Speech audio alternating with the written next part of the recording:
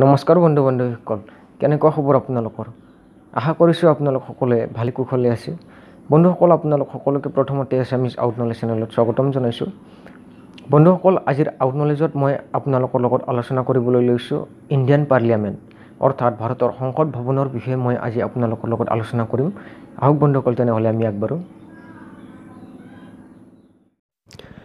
দিল্লীত থকা বৰ্তমানৰ সংসদ ভৱনটি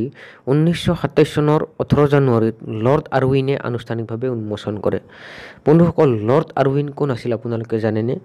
লৰ্ড আৰউইন আছিল ব্ৰিটিছ লোক যেতিয়া ব্ৰিটিছে ভাৰতক শাসন কৰিছিল সেই সময়ত lord Irwin Indian general governor বা ৰুলাৰ অৰ্থাৎ প্ৰশাসক আছিল গোলাকৃতিৰ সংসদ ভৱনটি নিৰ্মাণৰ আঁৰৰ মূল স্থপতি দুজন আছিল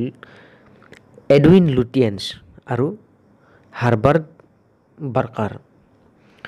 ভৱনটি নিৰ্মাণত সেই সময়ত মুঠ ব্যয় হৈছিল 83 লাখ টকা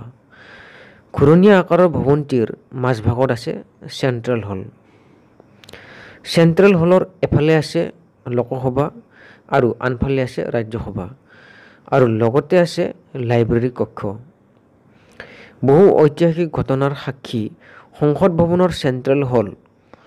1947 চনৰ 15 আগষ্টত স্বাধীনতাৰ মূল অনুষ্ঠানটো উদযাপিত হৈছিল এই হলতে 1946 চনৰ 9 ডিচেম্বৰত গণপৰিষদ গঠন হোৱাৰে পৰা 1950 চনৰ 24 জানুৱাৰীলৈ চূড়ান্ত সংবিধানৰ ৰচনা পৰ্যন্ত এই চেণ্ট্ৰেল হলে আছিল গণপৰিষদৰ ভৱন প্ৰত্যেক লোকসভাৰ অধিৱেশনতে ৰাষ্ট্ৰপতিয়ে উদ্বোধনী ভাষণটো দিয়ে এই চেণ্ট্ৰেল হলতে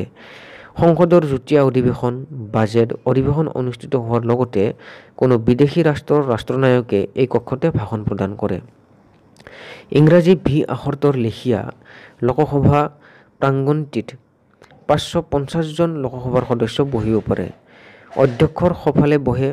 শাসক দল আৰু বাওঁফালে বিৰোধী দলৰ সাংসদসকল বহে অধ্যক্ষৰ আসনৰ ঠিক তলতে আছে লোকসভাৰ ছেক্ৰেটাৰী জেনেৰেলৰ টেবুল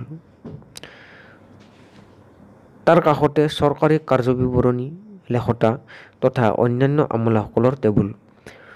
লোকসভা কক্ষৰ দ্বিতীয় মহলাত সংবাদ মাধ্যম অন্যান্য জনসাধাৰণ অধ্যক্ষৰ অতিথি তথা ৰাজ্যসভাৰ সদস্যসকলৰ কাৰণে সংৰক্ষিত কৰি ৰখা হৈছে অধ্যক্ষৰ বাওঁফালে ৰাষ্ট্ৰপতিৰ পৰিবাৰ আৰু অতিথি তথা বিদেশী ৰাষ্ট্ৰনেতাৰ কাৰণে আসন সংৰক্ষিত